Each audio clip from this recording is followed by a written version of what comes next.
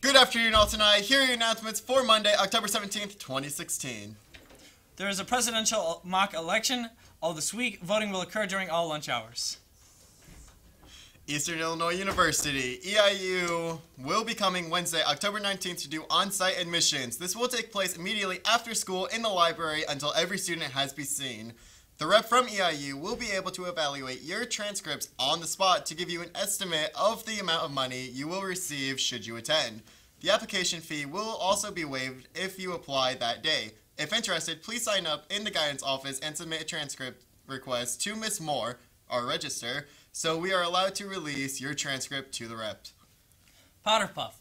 Attention junior and senior girls. Powder Puff forms are now available in B205. You must have the forms, money, and physical turned in by October 21st. The cost to play is $25. Girls basketball. The basketball tryouts will begin on Monday, October 31st. Any players that was on the team during the 2015-2016 season will be accepted to start on Monday, October 31st. Tryouts will be from 3 to 5.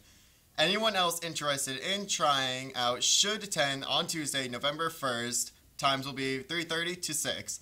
All players have to have current physical on file with the activities office. Any questions, please see Coach Rickman in B149 or Coach Shaw's in the gym. 618. Please sign up for 618 tryouts during your lunch Tuesday, October 18th, 2016. Tryouts will be Wednesday, October 19th, 2016 during your lunch.